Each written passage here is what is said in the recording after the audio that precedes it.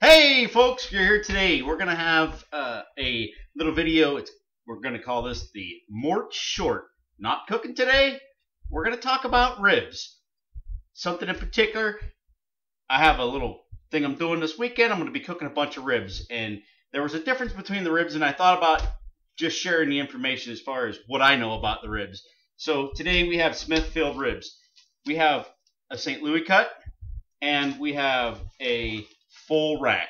Now, these are Smithfield. Not sponsored by Smithfield. But this is what I have today. These ribs are the exact same. The only difference is this has got the rib tip on it. The full rack has got the rib tip on it. So what I want to show you today is the difference between the St. Louis rack. I can trim this, peel the membrane off the back, throw this on the grill. I'm ready to go.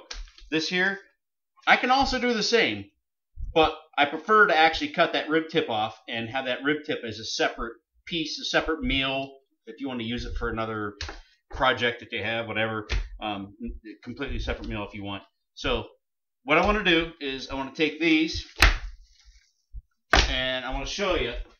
This is actually what that rib is, the full size rib I showed you. So that rib is actually, this is the rib tip part up here. There's your nice looking rack of ribs right there. What I want to do is I want to square this up.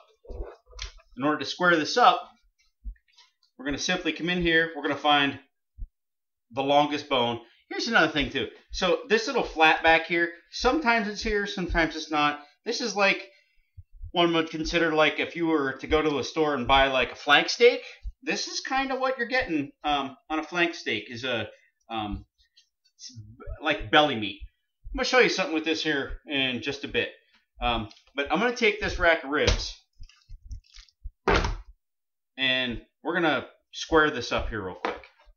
Alright, so we're going to take this, which is a full rack, and we're going to make this into a St. Louis cut. By doing this, there's a breastbone up here. I'm going to take that breastbone. Now, these, in the front part of this, you have bone on the back side, but then it turns into cartilage on the front side. So all these pieces of cartilage in there, you can cut them with a knife fairly easy. So I'm going to stretch this rib out, and I want to find my longest bone that I have in the rack, which is about right here. And I'm basically going to draw a line down through there. I'm going to cut along that line.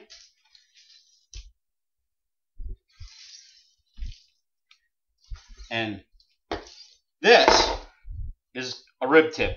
Plenty of rib meat. This is kind of towards the belly. There's lots of fat. There's a bunch of cartilage in there. But this is more towards the bacon side. There's a little bit of fat in there. This will be a nice piece to cook separately from the ribs, and you can chop this up if you wanted to do like let's say like a Chinese dish or something like that. You could do a sweet and sour. I'm just trying to think of some cool stuff you could do with those little pieces of pork. Absolutely delicious. Don't throw this away. Our rib itself is ready to go.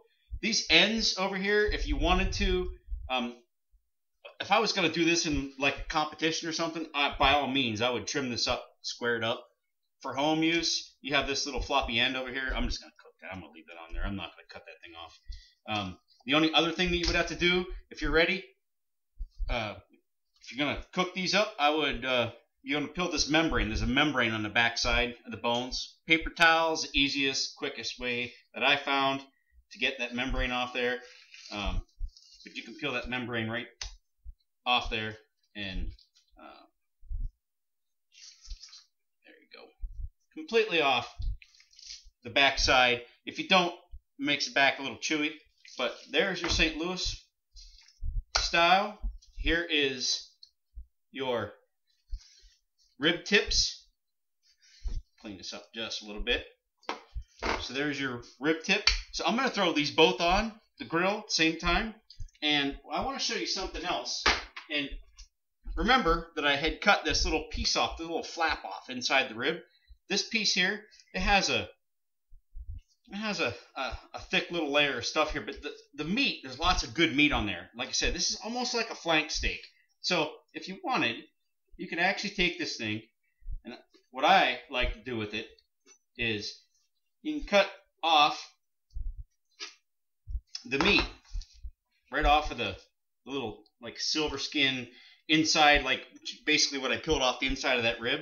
So you got these little pieces like here. Now I'm going to do tomorrow, I'm cooking 12 racks of ribs, and 11 of the 12 have this, is going to have this flat. Now sometimes, depending on the butcher, they trim it really well and you don't get much of that.